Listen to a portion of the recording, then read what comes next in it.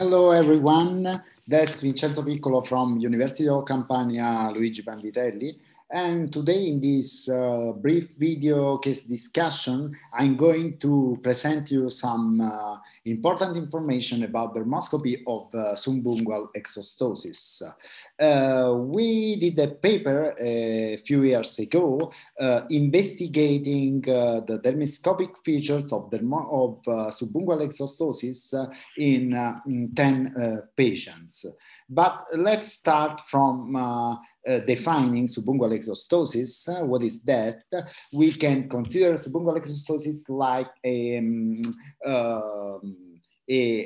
benign proliferation of osteochondral tissue starting from the last phalanx, so from the bone tissue, and progressively during its growth, subungual exostosis upwards nail plate provoking pain. It usually affecting young patients.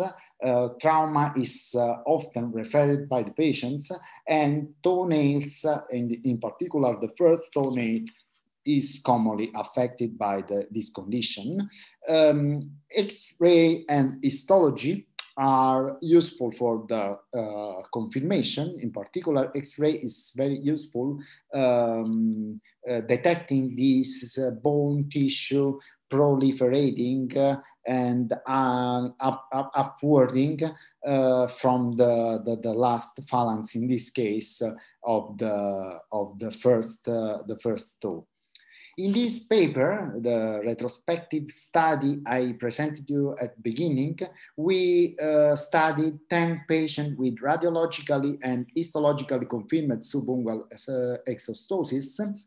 And the main dermoscopic features found in patients were vascular ectasia seen in 70% of patients, hyperkeratosis seen in 60%, onycholysis seen in 40% of patients, and in 1/3 of patients we saw also ulceration. These are the patient features. As you can see, there is a very variability in age. We have children, 6-year-old, and we have elderly patients. The most important features emerging from this table is the late diagnosis. We have about 15 months of delay between the appearance of the lesion and the diagnosis. As I told you before, the subungual mass is the most common clinical presentation. Sometimes we can have a periungual nodule. Dermoscopic features, the prevalent one is vascular ectasia, but we have also hyperkeratosis, onycholysis, and ulceration.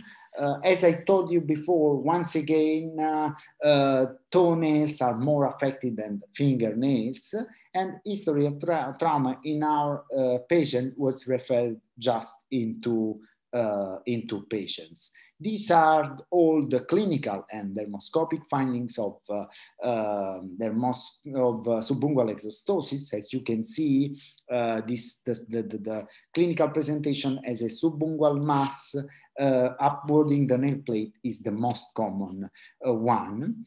I want to give you some information about differential diagnosis and how dermoscopy and ecoscopy can help us to detect this great imitator defined as subungual exostosis. So we have two conditions. You will see always subungual exostosis compared with another disease. In this case, it's obvious that we have onycholysis in both patients. Let's see onychoscopy. We have onycholysis, but on the left, the yellowish aurora borealis-like alteration of nail is quite prevalent, while here on the right, we have a whitish color of the nail associated with the subungual hemorrhage and subungual hyperkeratosis. On the left, we have a typical case of onychomycosis, while on the right, we have the exostosis. When the mass is periungual, like in this case, we can have another important differential diagnosis. It's quite obvious that the subungual exostosis in this case is once again on right with vascular ectasia, hyperkeratosis, and subungual and onycholysis, while here on the right we have this periungual fibromatous mass that corresponds to the so-called Cannon tumor of tuberous sclerosis complex associated with other findings such as angiofibroma or I don't know, ash leaf, macules, Sjegren patch, and so on. Another very important differential diagnosis is between subungual hyperkeratosis of subungual exostosis seen here on the right with vascular ectasia and hyperkeratosis, and on the left we have a squamous cell carcinoma characterized by these polymorphous vessels and ulceration. Here we have two painful masses upwarding the nail plate. Let's have a look to dermoscopy. On the left, the typical finding of subungual exostosis. Now we have learned vascular ectasia is quite prevalent, while on the right we have this erythronekia associated with splinter hemorrhage that can be seen in Glomm's tumor. Two smaller subungual mass, like in this case, we have subungual exostosis on the right, characterized in this case just by onycholysis and hyperkeratosis, while on the left we have this tubular hyperkeratosis that is quite typical of onychomatricoma.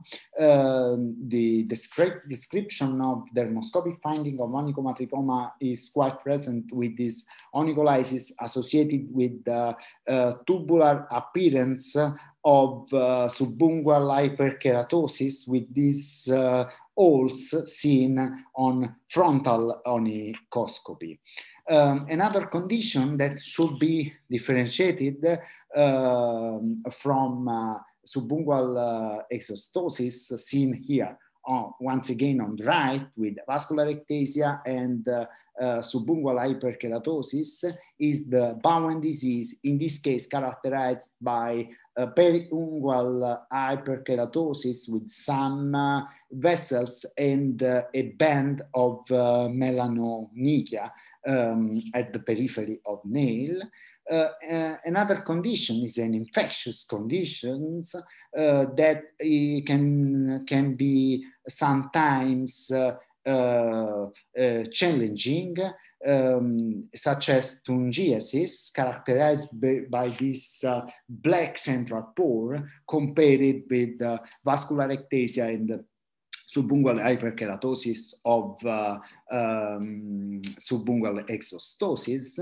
And finally, an emerging condition characterized by onycholysis, subungual hyperkeratosis on the left, and also alteration of the hyponychium characterized by this crusting yellow-black crusting seen in onycholysis induced by acrylate reaction by nail lacquer and the involvement of the old nails and the acute appearance after removal of the nail lacquer is quite suggestive for the diagnosis. So, which are the take-home messages? Finally, vascular ectasia, subungual hyperkeratosis, and onycholysis are the most common dermoscopic findings seen in subungual exostosis.